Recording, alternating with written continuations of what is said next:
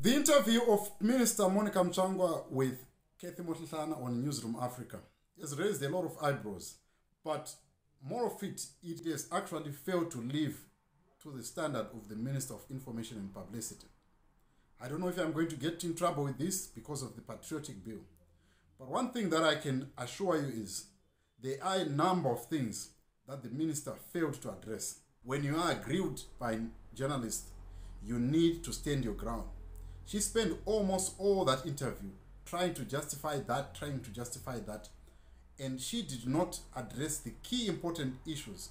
The first issue was, what is the Patriotic Bill to the men in the street? Number two, if I say there is cholera in Zimbabwe and I'm outside Zimbabwe, am I going to be arrested for that?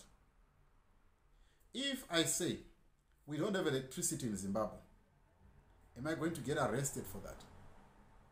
And if I say the minister has failed to address A, B, C, D so that we don't have functioning hospitals in Zimbabwe, am I going to get arrested for that? Those are the issues that she needed to address. The issue of the Patriotic Bill, it needed to be explained in no uncertain terms that this is what it means. Not the issue of sanctions, because we know that the sanctions were never brought by the opposition.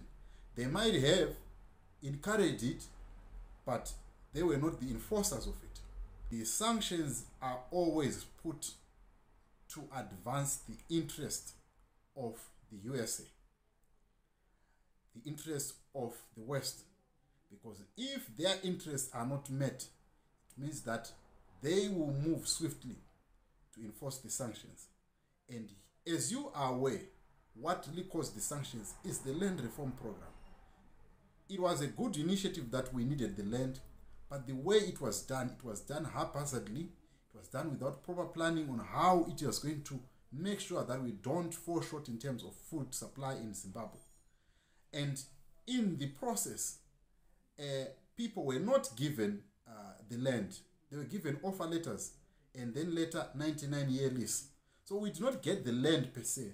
We just had access to the land, which is good in its own, but we need more than that, because for you to just have access to the land should be able to give you access to loans so that you can be able to develop the land with the finances that comes from financial institutions. That is a subject for another day, but that is the main reason why we got sanctions as Zimbabwe, because of the people that lost their land. So the opposition is not the ones that brought sanctions. We should not hide behind the finger that the opposition is the one that is bringing sanctions. So what is more that I must not say as an individual, and an opposition leader must not say as an individual, or any other person in the media should not say, for them not to be affected by the Patriotic Bill? This is a cause for concern. Some of you know that tyrannical governments, even like the likes of Russia, there is a man by the name Alexander Litvenko who died in UK after he became rogue against the government of Russia. He said things about Putin, he said things about the bombings and all of that. I mean, he had exposed the state secrets. Those ones, they are common in any government. Even the government of America, if you cross the line of exposing the secrets of the American government, they will get to you. So these are the things that needed to be explained in clear terms to everyone, so that it doesn't seem like you are targeting media, you are targeting the opposition, you are targeting civil society, you are targeting us who are analysts of the government. What do you make of the Patriotic Bill and the interview by Minister Monica Mutsvangwa?